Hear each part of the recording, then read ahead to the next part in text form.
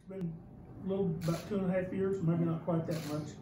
Actually, I think that's pretty quick when you consider they wanted to get gaming in the General Assembly for the last 20 years, and this happened 2.5 years. Right. So I thought it went pretty quickly.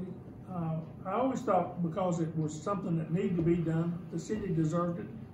The state shouldn't stand in the way of progress like that, that it would happen. I really did think that it would happen. And Senator Carrico was so really much of a Democratic representative to this area, because God and I went to see him, and he said, well, the first thing, let me say, I'm against gaming, I'm against the casino. And we said, well, we understand that we represent the people. Wouldn't it be better for us to have a vote and see if the people here in Bristol want it or not? And not too long after that, he called and said, I've given a lot of personal thought to this, and I think you're absolutely right. I just represent my thoughts about being against it, are my thoughts. But the people of Bristol, Virginia, if they want this, I think they're entitled to a vote and to decide for themselves. And with that, we pretty much thought we might get a shot at it.